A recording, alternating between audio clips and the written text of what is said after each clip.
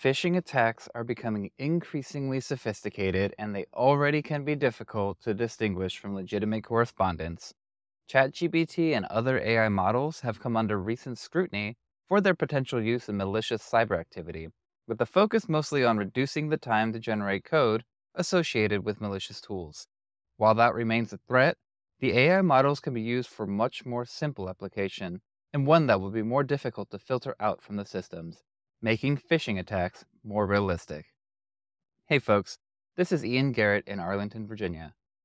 Europol, the pan-European policing body, has expressed concerns about the potential use of OpenAI's large language model ChatGPT by criminals for nefarious purposes. Europol announced that it would begin engaging stakeholders and organizing workshops to educate them on how criminals could employ AI models like ChatGPT. Experts share these concerns, citing the difficulty distinguishing between AI and human crafted text, enabling attackers with rudimentary skills to devise complex tools. One significant benefit of AI models like ChatGPT is its ability to mimic the English language with relative fluency, making it challenging to distinguish between authentic and fake emails. Attackers can prompt such apps to collect information on victims and generate realistic phishing emails, making them very difficult to spot and dangerous.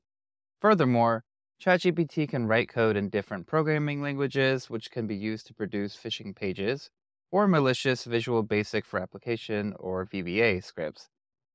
What worries authorities is that AI models could lower the entry bar for more sophisticated attacks from a large number of unsophisticated threat actors.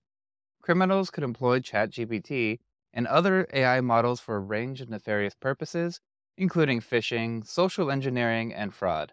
As a result, Europol has called for increased awareness and education to combat the potential misuse of AI models like ChatGPT. Search for and subscribe to It's 505 wherever you listen to your favorite podcasts.